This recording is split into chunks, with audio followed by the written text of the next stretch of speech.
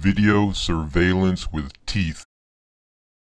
HD video surveillance is built on the shoulders of HDTV and video compression. This new world of high definition gives us 10 times the resolution of our old TVs, along with studio quality sound in a package that is thinner, cooler, and cheaper. This is a very happy story, but the real story is how H.264 allowed this dream to become a reality. HDTV was first developed by the Russian military in 1958 and 10 years later put into use by the Japanese.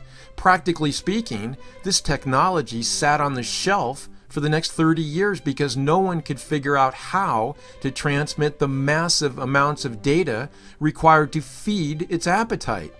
In the early 90s, NASA's Jet Propulsion Laboratory needed a way to teach cruise missiles how to find their targets. They developed the science of pattern recognition, which taught the missiles how to recognize its target through a cloud of pixels.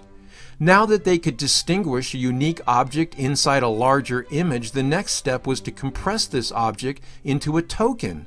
If the object didn't move in the next frame, the camera simply rewrote the same token, thus reducing transmission volumes up to 10,000 times. Our previous videos have shown that large homes can require many cameras that could generate massive volumes of data. Instead, we place our camera artillery onto this compression fortress to defend our property. Video surveillance with teeth.